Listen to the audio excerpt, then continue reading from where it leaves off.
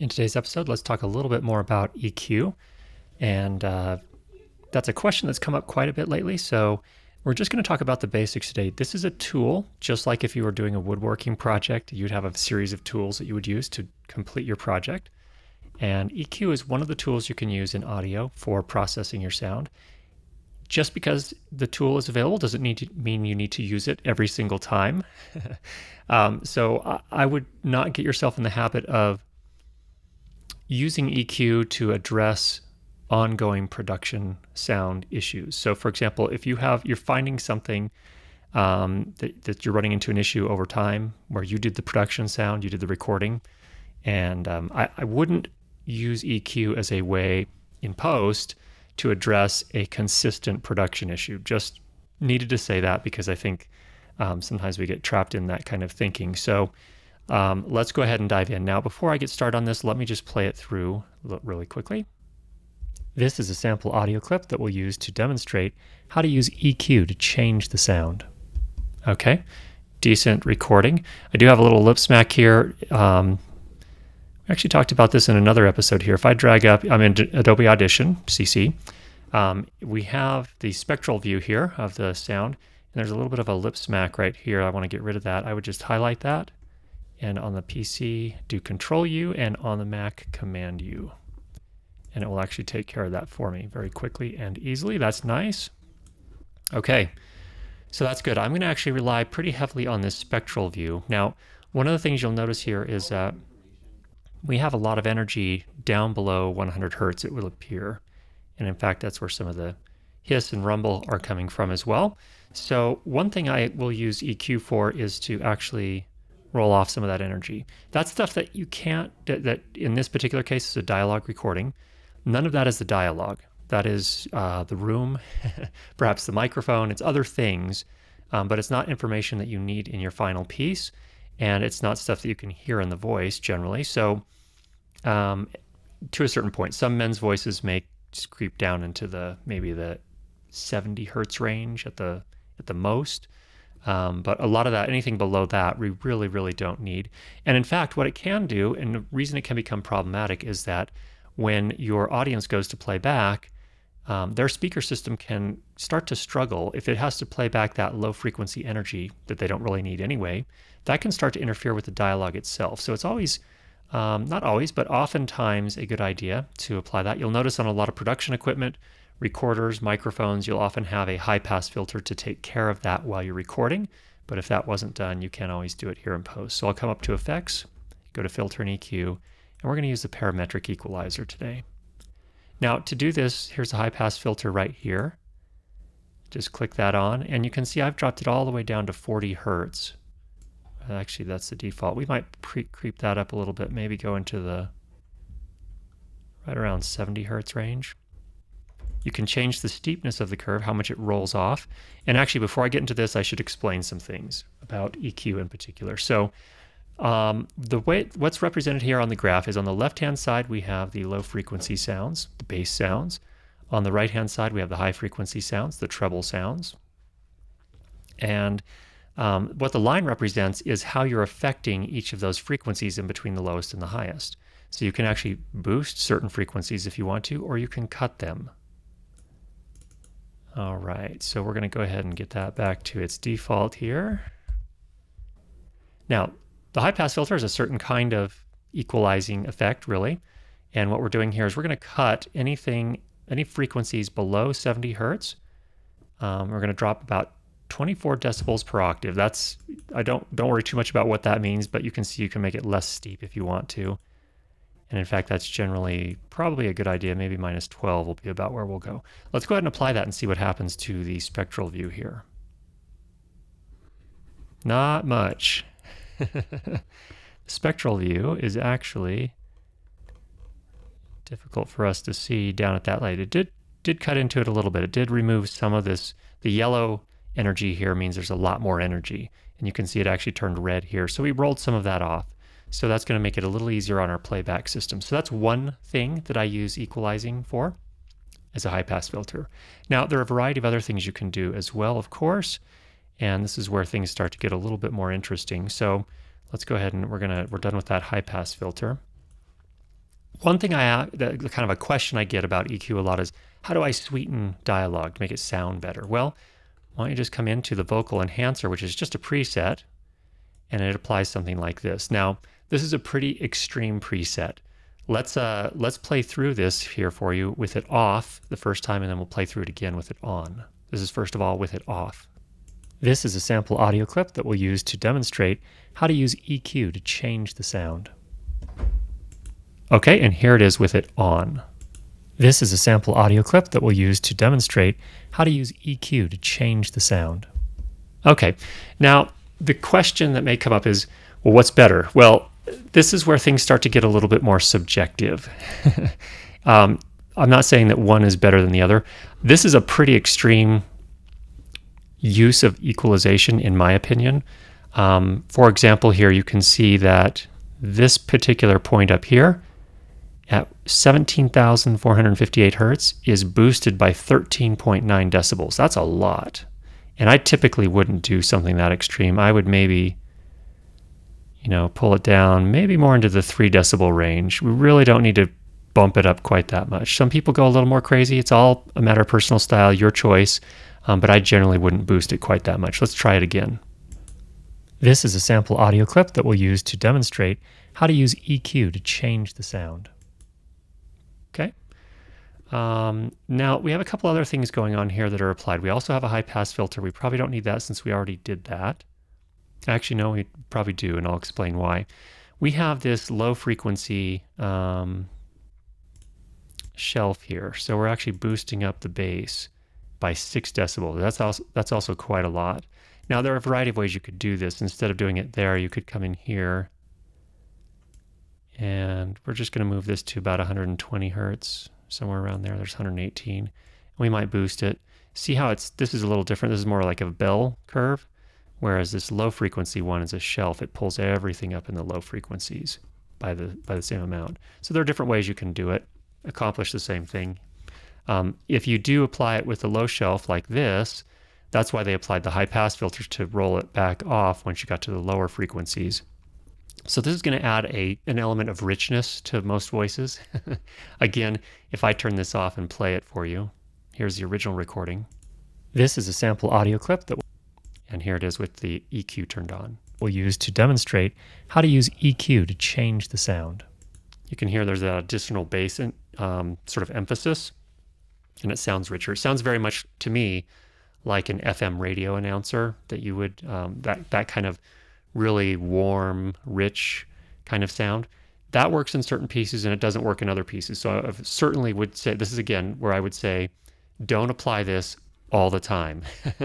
It's not something you always need to apply. Now, there's also something else going on here. We also have this little dip that they pulled out here right around 300 hertz. They have it set to 291 hertz. Let's see if we can hear the difference with it off and then on. So here it is with it off. This is a sample audio clip that we'll use to demonstrate how to use EQ to change the sound. Okay, let's turn it back on. This is a sample audio clip that we'll use to demonstrate how to use EQ to change the sound. I think what this one does here, and it may be difficult to hear, but what it is, I think, doing is that there's at 300 hertz, roughly, you will start to get a little bit of muddiness, especially if you start to add bass. And what that does is that keeps that muddiness from building up. What happens if you add too much bass, at a certain point, a voice becomes difficult to hear, becomes fatiguing for the audience to listen to that with a whole bunch of bass. So you got to be kind of careful about that. You don't want to go too crazy. I would say, again, for this vocal enhancer preset, just if you want to do something like this, I would use that as a starting point, and then I would kind of tweak it to fulfill your needs. So I don't think we really need to add that much bass in this particular case. And what I would typically do is, if you're going to make a change, do it in 3 decibel increments. That's usually something your ear can hear, but it's not so extreme. And if you find, for example, you add 3 decibels of bass at 110 hertz, and it doesn't feel like it's quite enough, then bump it up another 3 dB, go to 6 dB, but do it in increments. And then another thing to consider is, if you are going to apply it, what you can do in addition is you can kind of go, keep incrementing it until you get to a point where you're like, oh, okay, now I can hear it. then you might want to just pull it back just a little bit. Again, with audio, typically for dialogue, you're typically not trying to, you want it to sound nice, of course, but you don't want to go so extreme that your audience is getting distracted by the voice. So you want to keep it within the realm of reality for just normal dialogue. Now, if you're going for an effect, that's a different thing altogether. But if you're not going for an effect, and say, for example, it's an interview, you want the person to sound present, you want it to sound nice, but you don't want it to sound like, some super duper voiceover, like a commercial type thing where they're right up on the microphone and you get this really super kind of, I don't even know how to describe it, type of voice. So that's some thoughts there. Now, another thing, I'm going to go back to the default here. We're not going to apply that. Another thing you can do too, and we've talked about this in previous episodes, is you can use EQ to kind of remove harshness from voices. So specifically from recordings, I would say, actually. So here, for example, if we take one of these and we boost it up, one thing you can do is actually boost pretty extremely, and then as you're playing back the audio, sweep it back and forth. That may help you identify where you want to add a little bit more energy or reduce that energy. And in fact, this technique here of sweeping can be really helpful. And typically what I will do is, well, there are kind of two different approaches. So here, let's go ahead and play through as I sweep this around, and you can hear what it sounds like. This is a sample audio clip that we'll use to demonstrate how to use EQ to change the sound. This is a sample audio clip that we'll use to demonstrate how to use EQ to change the sound. This is a sample audio clip that we'll use to demonstrate how to use EQ to change the sound.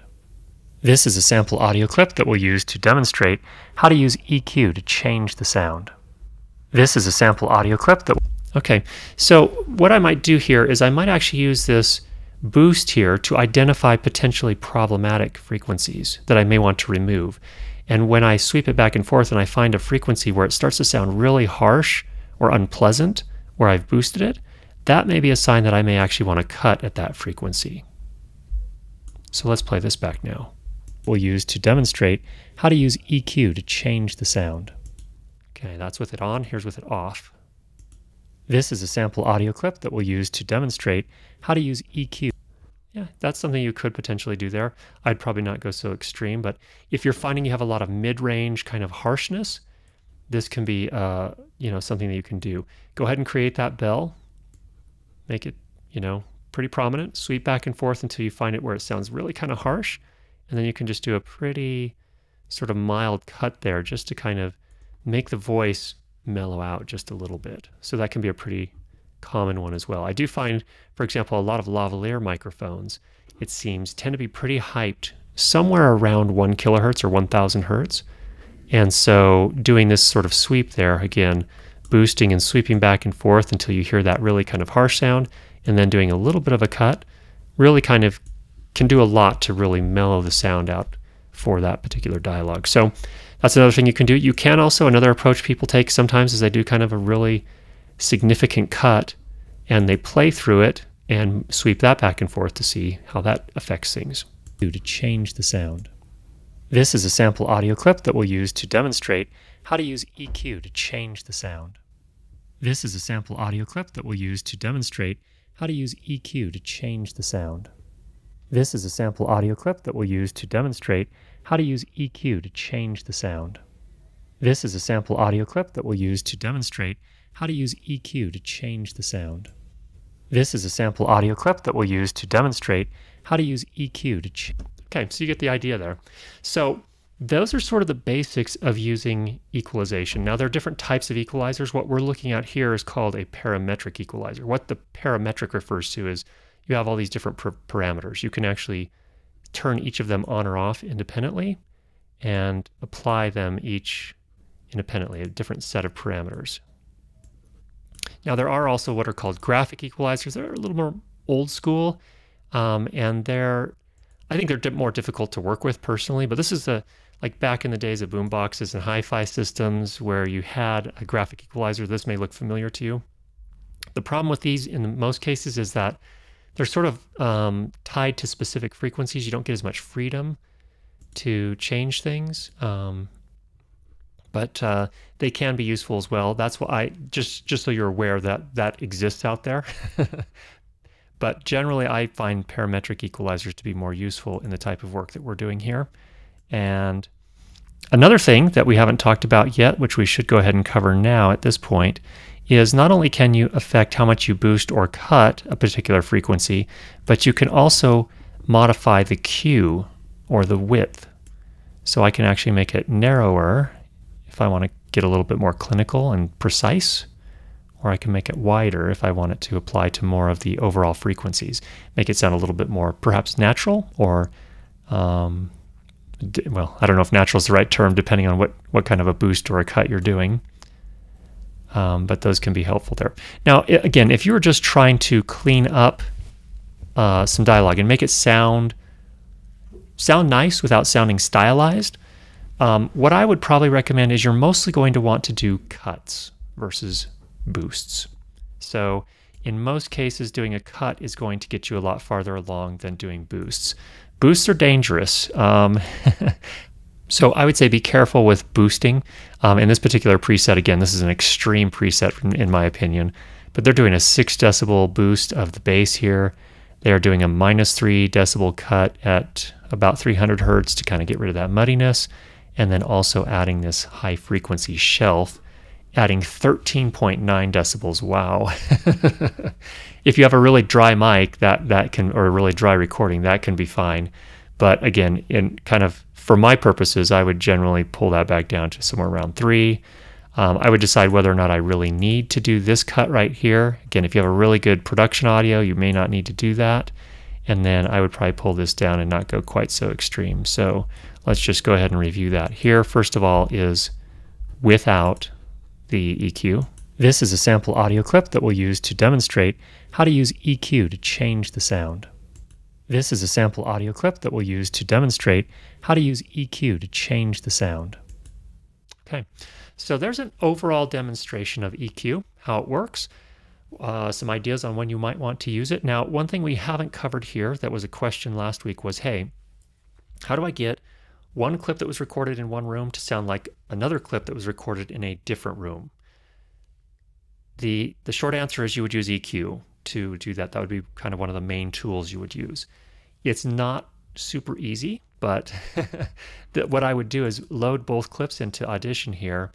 I would be able to go, so you could switch back and forth between them, and you could use EQ to help you kind of sculpt one of them or both of them to sound more similar. Now, one of the things you can do too is as you switch back and forth between them using the Spectral View, if you don't know how to get to that, there's a little thing you can grab down here at the bottom of the window when you start in Waveform View, which is the green here.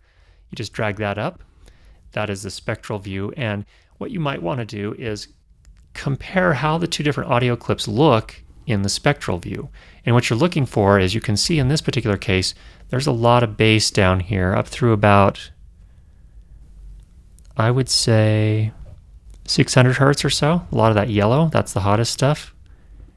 There also appears to be another kind of presence peak, if you will, or well, not presence peak, but there tends to be a fair bit of energy up here as well, which is in the 6.4 kilohertz range and around it. So you would look to see between the two clips, are we seeing some significant differences in terms of where most of the energy is falling? So that would be one thing that would help you to make some decisions. So for example, if you're finding that one clip doesn't have nearly as much energy down here as the other, that means you might want to do a boost on the one that doesn't have quite so much energy down here, or perhaps do a cut on the one that does have a lot of energy down here. Again, trying to get them a little bit closer to how they sound so it's not so jarring to switch back and forth between them. All right, I hope that was helpful. If you have any questions, please leave those down below, and we'll go ahead and do our best to try and address those. And we will talk to you again next week. Happy recording.